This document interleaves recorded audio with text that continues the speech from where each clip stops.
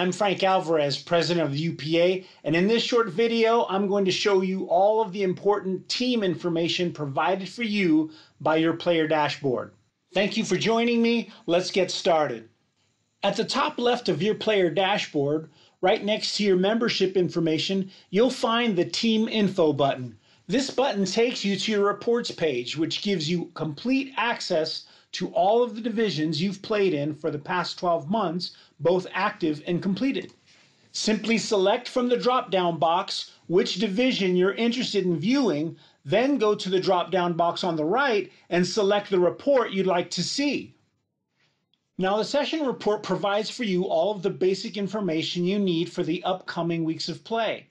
This happens to be a fixed division with all nights being played at bull shooters. The game is 9-ball, nightly dues are $10, they're playing on 7-foot tables, and as you can see, there's 10 weeks to this specific session. Let's go back and let's take a look at our actual team report. Now, your team report's going to provide you with all of the information of that division.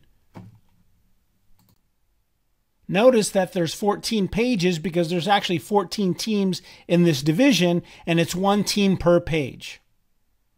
So you have the division's basic information, and then you get on to each team, the specifics. You have the team's name, a list of the players playing, who the team captain is. Notice their red flag. Remember, in the UPA, it's free dues every year after you join, provided you're an active team captain. Now, you'll notice that the team captain is not actually listed at the top of the players' names. And that's because, according to the match points won in this division, this session, the MVP is Tracy Brown.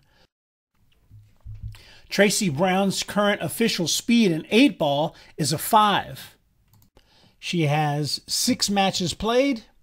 She's won 4 of those 6 matches. She's forfeited none. And of the 6 matches, she's attained 40 points. And you can see that listed for every player. So now that you have access to all of this information, you could actually scroll through and see their performance and the MVPs and what's going on other teams.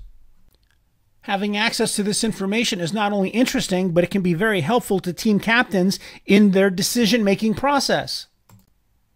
All you have to do is go back to your session schedule, take a look at the team that you're playing ahead of time, and then make strategic decisions based upon what you find. Who's their MVP? Who struggles the most? How does the player I just played typically do in leagues? Let's go back and take a look at our team point rankings.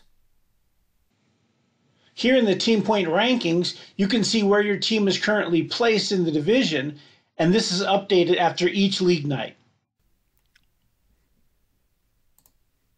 Here are your bonus points. Bonus points are the extra points your team can be awarded each league night for paying your dues, starting matches on time, and filling out good paperwork. That's why you see a difference in bonus points amongst the teams.